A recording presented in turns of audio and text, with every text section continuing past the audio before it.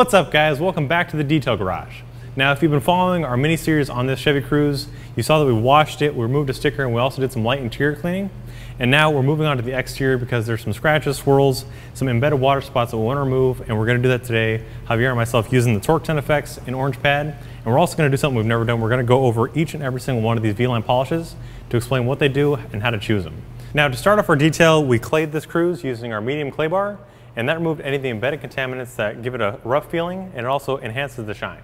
But after inspecting the paint, we can see there's tons of swirls and scratches, some water spots, and other things that have etched the paint. Now starting over here, we have the most aggressive compound being V32. This is intended for really deep scratches and swirls, wet sanding marks, and anything that's actually really clouded the paint, like some serious oxidation. And then you move your way down from V32 to V34, which is a hybrid compound, which is less abrasive for minor scratches and swirls, or if you have to do polishing from V32, you need to work your way down from V32 all the way down to V38. And then the go-to is V36. This is a cutting compound as well as a polish. To enhance the shine, sometimes you can use that as a one-step polish because it has the fine abrasives that break down the paint to bring back factory shine. And lastly, we have V38. Now this is a jeweling polish that helps remove any light oxidation, scratches and swirls, tiger stripes, or if you're doing a two-step polish, is that final touch to bring back a factory shine. Now our go-to method for today is going to be an orange hex logic pad with V36. So we're going to start off by taking V36 and shaking it up, and then we're going to apply 5 dime-sized drops to our pad. Now we always go with 5 dime-sized drops because this is going to give us enough polish to cover a certain area, about 2 by 2, and this will refine the paintwork to bring back a factory shine. And then we're also going to spray the pad with some pad conditioner, and this is going to help moisturize the pad so we don't install any marring, and it's also going to help reduce the friction so we don't burn the paint. So we'll take it over to the vehicle. Now as you can see over here, we have the hood taped off. This is to show you guys the before and after of a scratch and swirl against the polished side, and by polishing it, we're going to remove those scratches and swirls to bring back that factory shine. So what I'm going to do is I'm going to blotch this out, and then on the lowest speed setting, I'll spread it out, and then we can start polishing on speed setting 6 to bring back that high shine.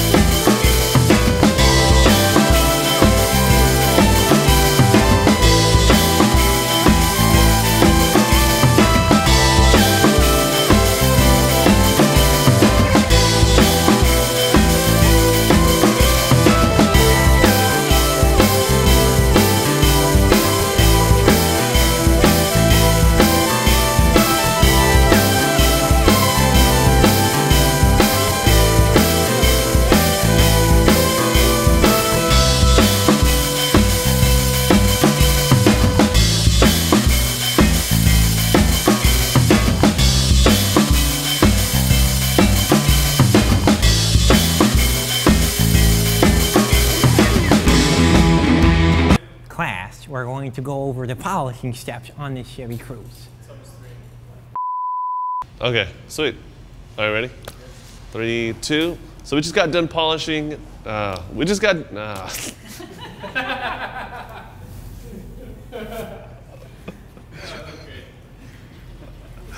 Okay. So now you're revealing a new deep wet shine and also giving it an extra layer of protection. So if you guys like this video, please give us a like. Also subscribe and leave a comment down below. See what kind of videos you guys want to see next. So we'll see you next time. We're gonna use Insta-Wax, and you're gonna spread it with our blue applicator pad. That way we don't accidentally get it on the plastic and accidentally stain it. This works on headlights, paint, even glass. So just with a couple sprays. Why does yours look different? I shook mine up. I didn't shake mine. Damn it.